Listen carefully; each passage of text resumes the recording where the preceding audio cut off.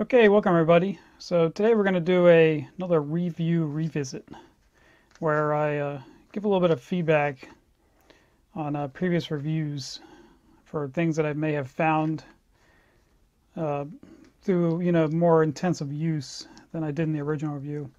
Now most of these things are going to be negative, and that's just a fact of the way I do my reviews. But I like to provide as much information as I can, so doing these follow-ups I think it will be helpful to some people. So first thing I got here, this is the Viha 8-inch bi-cut pliers. So if you remember, these have a button which if you press it changes the angle, pivot angle, so it allows you to basically get more torque with a smaller capacity when that power button is pushed in.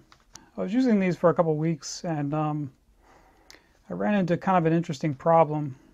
So I make my cuts usually facing away from me like that, and then after I make a cut, I'd set it down like that. So the problem I'm running into, if you can see, just by setting it down on this table, and I didn't even set it down very hard, that was pretty soft. A couple times it actually switched into power mode. There's an intermediate position here that kind of locks the pliers up. So I don't know if that's an advertised feature or not, where you can basically put these pliers into locking mode. There's nothing in the flyer that said that, but so what would happen is I'd make the cut, set these down, and then when I went to pick them up, I got to go over here and press the button again and put it in the right mode, which is that. Make my cut again. You know, it's a feature that I don't know if anybody else has run into this problem, but it's quite annoying. So you end up having to basically set that button every time you pick these up. I don't believe that was the intended use of these, was to have to push that button every time you pick them up, depending on how you use them.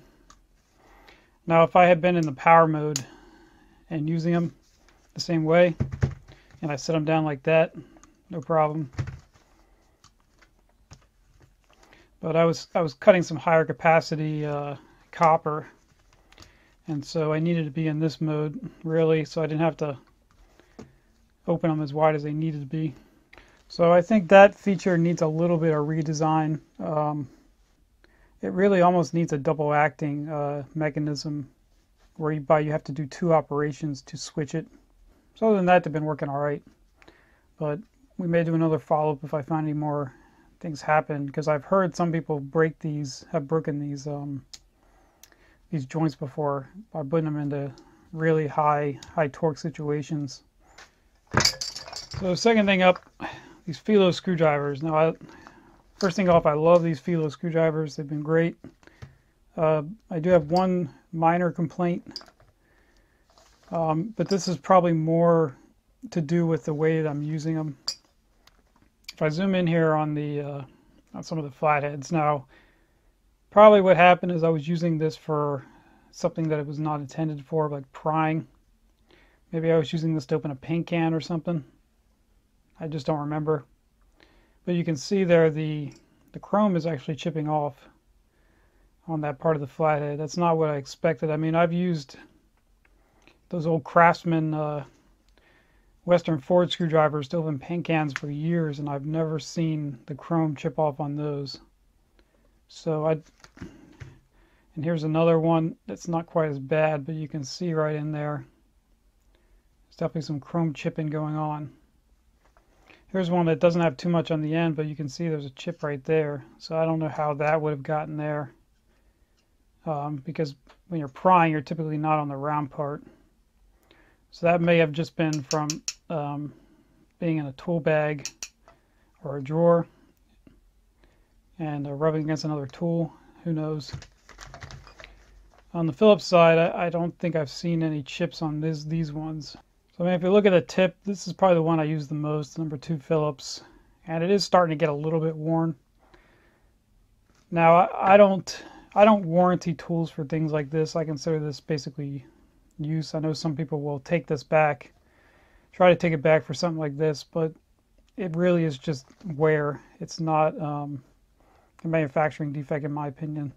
But really, I think I've got my money out of these particular units. And then of course the advantage to these is really the wooden handles, and some people like to sand these down. I've basically kept them as is. I think they're fine. They will still absorb oils even if you don't get rid of the lacquer. It's not totally impermeable. But if you really want to make it absorb oils better, you can sand off this protective oil or coating they put on here. So these are still a great buy for the price that you get them. Really can't complain too much about them. So yeah, I believe they come with a number 1, which is somewhere else right now. So it only ends up being about $5 a screwdriver, which is, I think, pretty good for this quality screwdriver. So not to be a total Debbie Downer on this video, here's one tool that I really have been impressed with, and I really don't have many complaints about. Actually, I picked these up about 2 years ago. These are the VHA Dialmax composite calipers. So first thing you'll notice is there's no metal here. So these are made entirely without a piece of metal. All the gears internally in here are all made of plastic. So the first thought might be, well, what happens if you mar these surfaces on the inside? And I've been using these for years and I haven't really seen any wear on these surfaces. So this must be a really high glass reinforced plastic. It's probably well over 50%. I think it probably might be even closer to 60 or 70.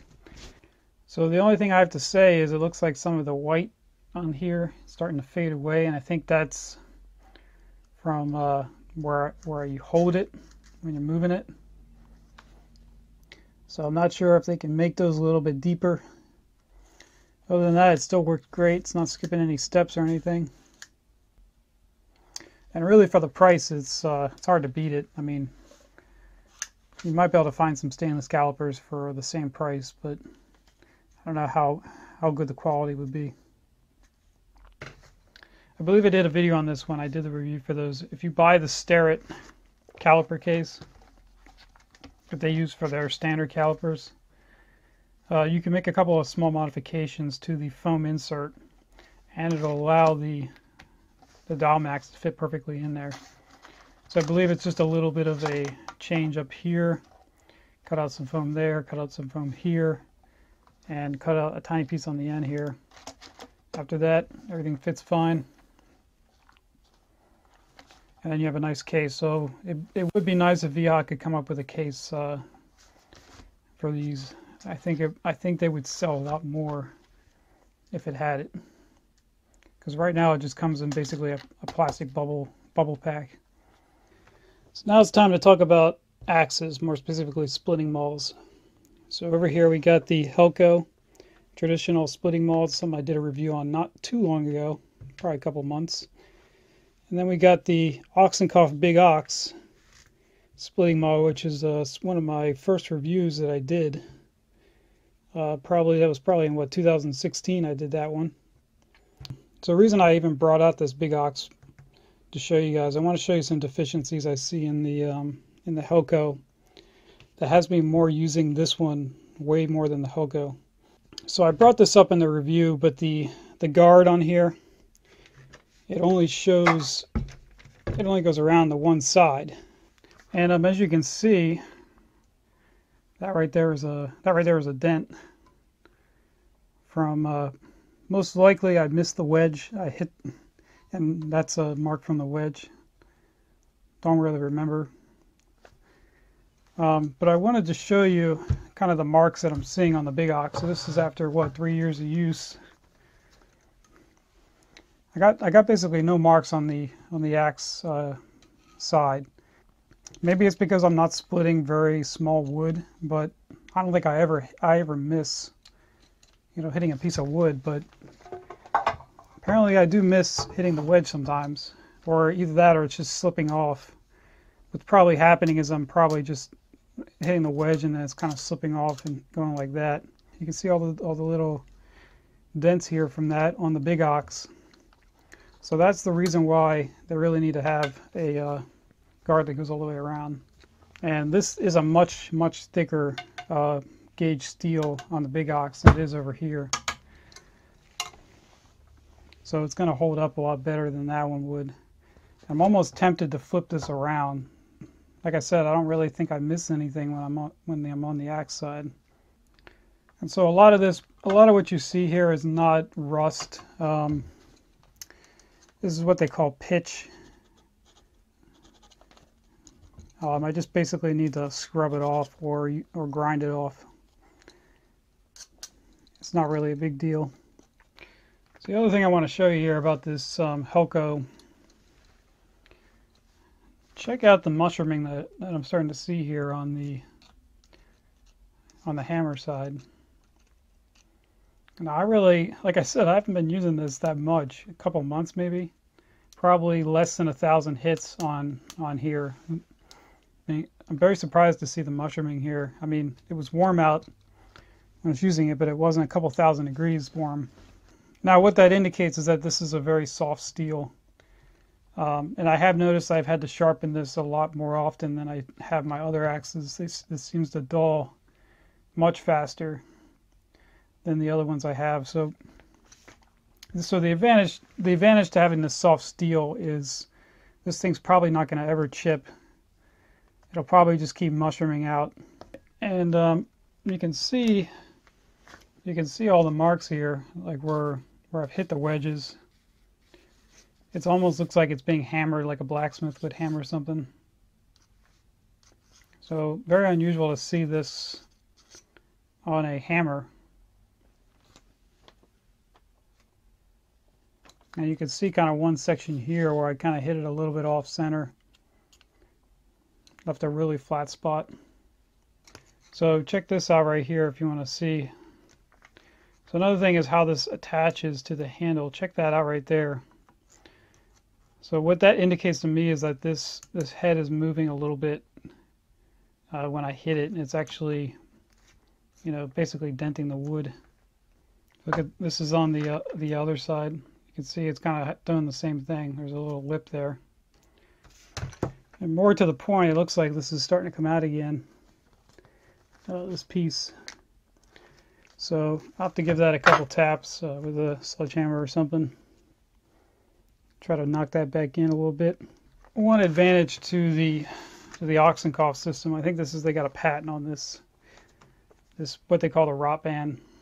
So basically they use the same type of attachment that you see there with the circular wedge, but they also put this plate on, which has a wood screw that screws straight in, and then there's a little set, it acts like a set screw, but it's basically a roll pin right here that keeps this from rotating.